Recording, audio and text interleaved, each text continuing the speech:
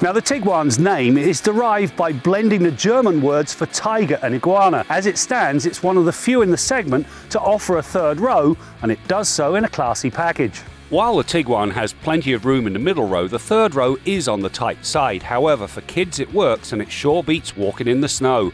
As for cargo space, it ranges from 340 litres behind the third row to 1860 litres when everything is folded flat. The Tiguan's cabin is a cut above the norm. Very nice materials, comfortable seats, a solid driving position and a very easy to use infotainment system. Now the nit has to do with the drive modes. It's very easy to switch between the terrain modes, but to switch between the basic driving modes you have to keep punching a button and scroll through. To my mind, it will make sense to reverse the options so you can get to sport that much easier. Tiguan comes with a 2-litre turbo 4 that makes 184 horsepower and 221 pound-feet of torque. It drives all 4 wheels through an 8-speed automatic transmission. The combination works well. There's minimal turbo lag off the line, and the transmission is quick to shift when sport mode is engaged. The lack of paddle shifters is disappointing.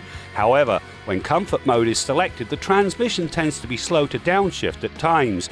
This nit can be blamed on the quest for better fuel economy. Now at 8.1 seconds to 100k, the Tiguan is not the fastest in the segment, but it still does manage to feel remarkably sporty.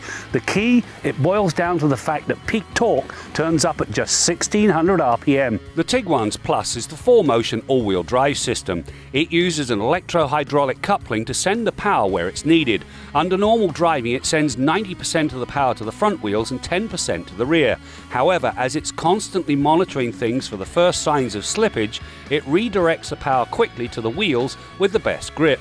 During the test, it quickly dispensed with wheel spin, which added to the sense of security on some pretty slippery roads. The second generation Tiguan is a very nice package. It handles well, it's got lots of space without feeling bloated, it's suitably quick and up to the cut and thrust of everyday driving. It's also got that third row.